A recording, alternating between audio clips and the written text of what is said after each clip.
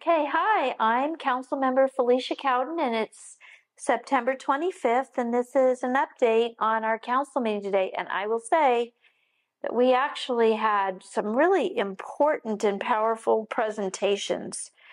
One of the things that was very necessary is we had the Department of Hawaiian Homelands and our wastewater development team in, and we looked at our Lihue and Wailua Sewer Residential and Wastewater Development Plan against what the Department of Hawaiian Homelands is considering doing for potentially building up to 1,000 homes in the Lihue area on a Grove Farm parcel behind Eisenberg subdivision that reaches all the way over to about where the county buildings are and goes up Mauka from there.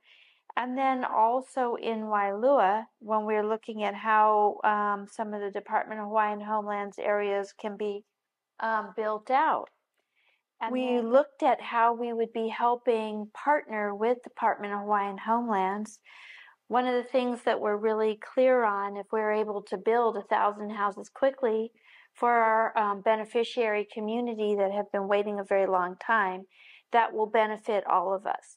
Some of it we see was more difficult than we might have realized. We learned about how the slope and the gravity feed in the wastewater system is important. And so at the top of the pile of that, if we put a lot more sewage coming down, that it might overwhelm it at the bottom. So we had really good conversations. We looked at where and how we could potentially move things around in Wailua. The good news is that we really want to work together, and I think it's going to make it much more possible to get these studies done and have that happen. We also had Smith, Dawson, and Andrews. Those are our consultants at the federal level for the county, coming in and reviewing with us the work that they've done, some of which in the past has been like the Tiger Grant in Lihue, getting that money for the Poipu Road redesign. That's about $25 million. And then a lot of what's going on with Lima Ola.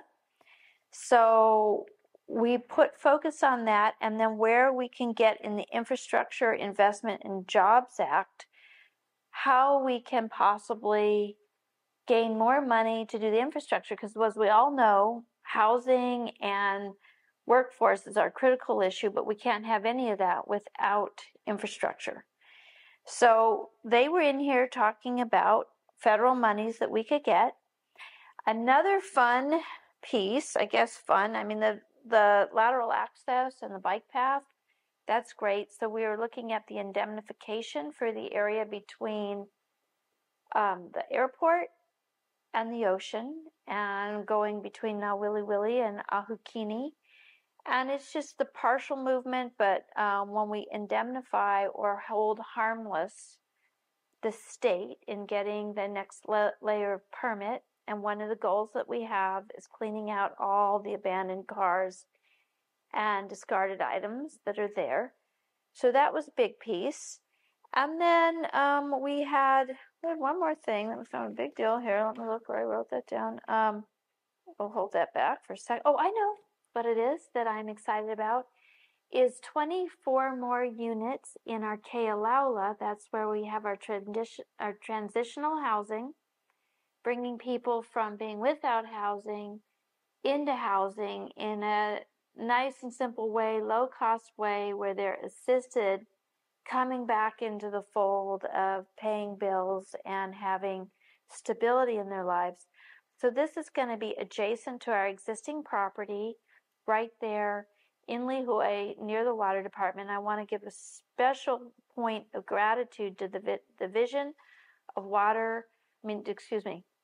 to the Division of Forestry and Wildlife, because it is their land that's availing this place for these houses to go. So beyond that, we added a few more people to our commissions, gratitude to those people, and we went over a number of grants that we've gotten from the state and the feds for improving our elderly affairs, our prosecuting, and department and bringing people back out of difficulties. And I think the other one, we had some stuff with the police and our traffic safety, but a lot of stuff that's kind of normal in getting reallocated with funding from state and federal government. So gratitude to everyone, and we wish you all a really great week.